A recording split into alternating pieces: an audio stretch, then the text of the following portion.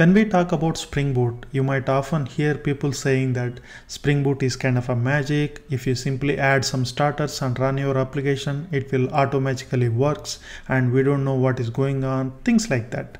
So basically all that magic is nothing but Spring Boot's auto configuration mechanism. So in this video, I am going to talk about what is auto configuration and how it actually works. And we might see a few examples of how this auto configuration is used within the Spring Boot framework. So let's get started. Before talking about Spring Boot's auto configuration mechanism, first let us take a quick look at how the Spring based application development look like before Spring Boot, so that we will understand what Spring Boot is bringing in and how it is simplifying the application development. So here I have written a blog post with title Why Spring Boot a long time ago, describing how the Spring based application development looks like before Spring Boot and after Spring Boot. Okay, so let us quickly walk through it. So one of the benefits Spring Boot is bringing in is dependency management.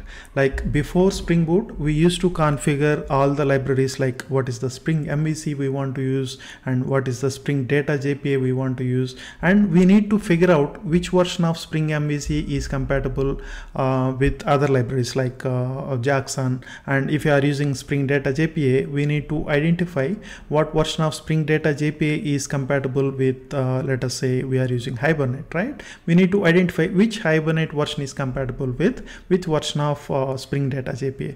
So it is kind of a very painful process, and with Spring Boot's starters, this is all taken care.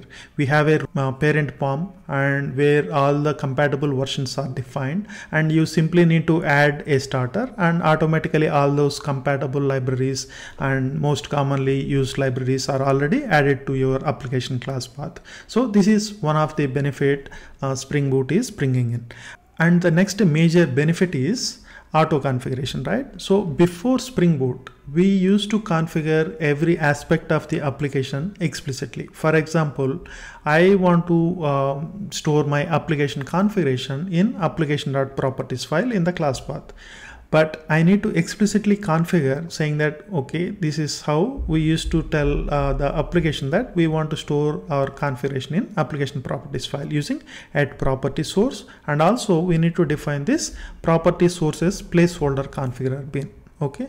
Next, let us take a look at how we need to configure all this database related stuff. So here we need to register a data source bin, and then we need to register a data source initializer if you want to initialize the database by executing some SQL file. And we want to register Hibernate exception translator so that it will translate Hibernate exceptions into Spring exceptions. And then we need to register this local container entity manager factory bin, and also to enable transaction management we need to register this platform transaction manager bin, things like this. So for any Spring Data JPA Hibernate based application like this, we need to configure a lot of things explicitly. But if you take a look at today's Spring Boot based application development, we don't have to do all these things. This is all taken care, and all this is happening because of the auto configuration mechanism. Let us talk about what is auto configuration. Instead of developer having to configure every aspect of the application explicitly, Spring Boot follows convention over configuration based approach, where if you follow certain conventions, you don't need to configure everything explicitly, and you need to configure only if you are deviating from the default conventions. So that way it will drastically simplify the need for more configuration.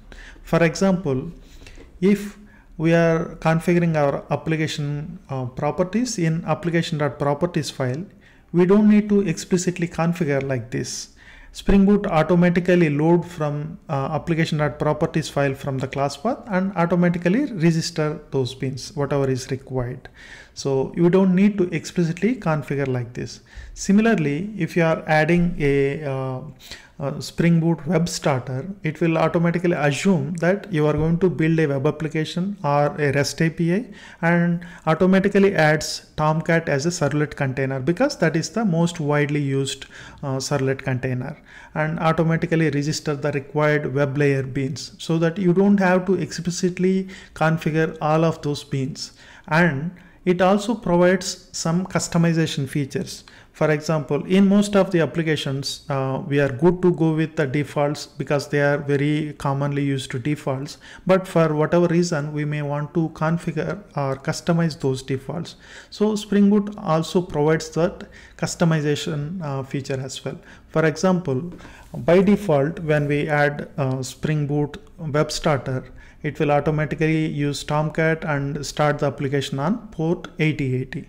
But for whatever reason, if you want to change that port, you can configure server.port equal to maybe 9090, and it will run on a different port. So like that, it provides all the default configuration and also provides the ability to customize the defaults. So with this mechanism, now building the same Spring-based applications with Spring Boot becomes very easy, because all this repetitive boilerplate code you no need to write anymore. All this configuration is taken care by auto-configuration mechanism. In order to understand auto-configuration mechanism in more practical terms, let us explore how Spring Boot's data source auto-configuration works. Okay.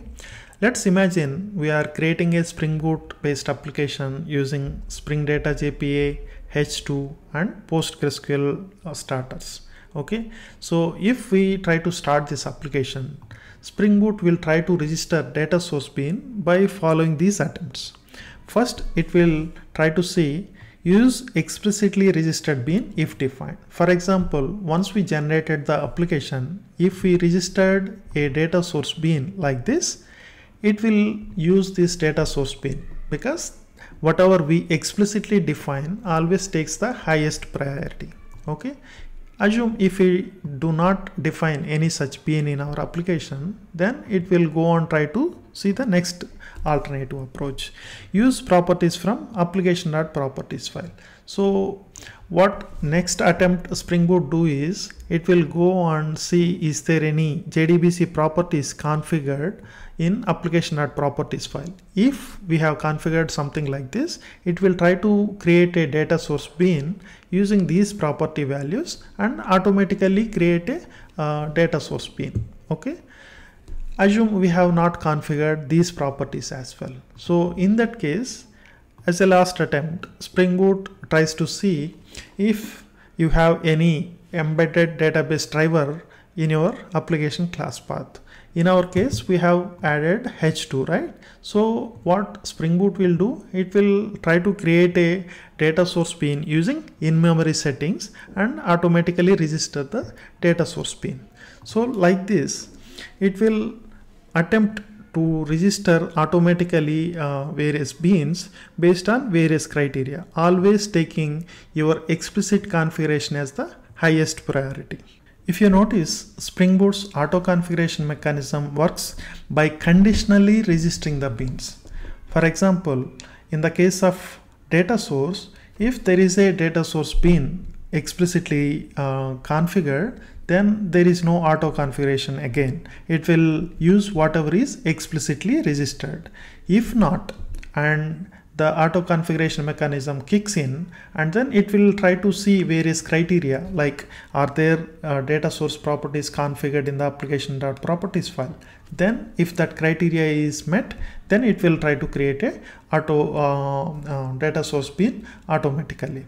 If not, then again another condition where it will check for is there any embedded database supporting driver available in the class path. Then it will check the criteria, and if it met, then it will automatically try to register a data source bean automatically. So basically it all boils down to, it checks for various criteria and then conditionally register if there is no such bean already registered. Okay, so how does Spring Boot does this conditional registration?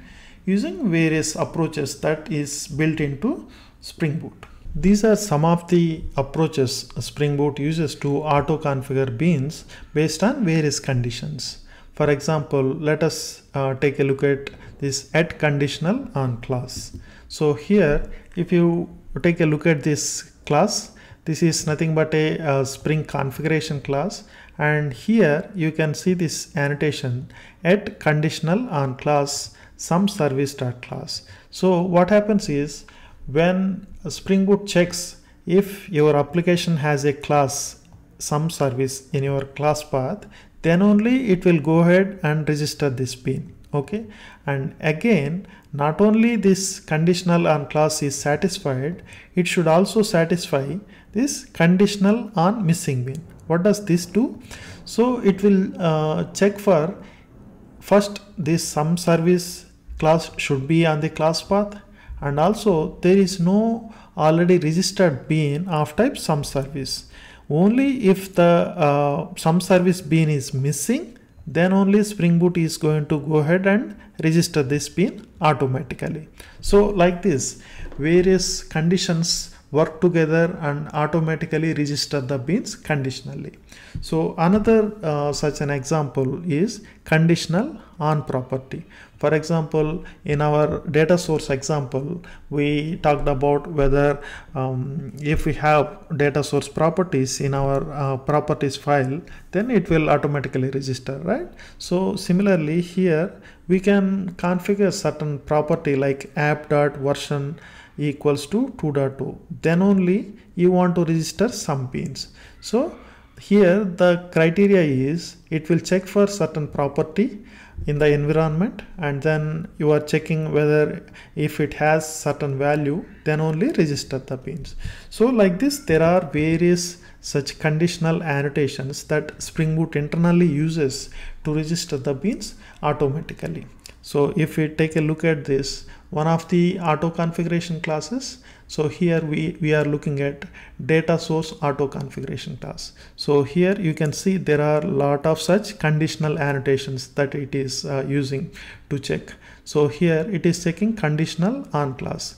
So if your application has this data source and embedded database type, then only it is going to check further within this configuration class to register the beans. Again, here it is checking for conditional on missing bean. That means if you have already registered a data source bean, it is not going to go ahead and create an embedded data source.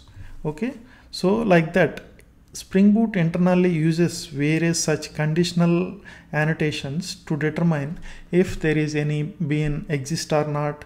If it is missing, then only auto configure some bean, something like that. Okay, so based on this concept, internally it will check for various properties and then automatically configure the beans. If you want to learn more about how these conditional annotations work, I would highly recommend you to go through this How Spring Boot Auto Configuration Magic Works blog post. In this article, I have explained how we can register beans conditionally and also how we can create our own conditions to check for existence of a class, existence of a certain property or a system property, and things like that. So I highly recommend you to go through this article to gain more understanding of how this conditional bean registration works. I will share the links for this Why Spring Boot article and How Spring Boot Auto Configuration Magic Works article in the video description, and I highly recommend you to go through these two articles to gain more proper understanding of how Spring Boot Auto Configuration works. So I hope this video is helpful, and thanks for watching. Bye bye.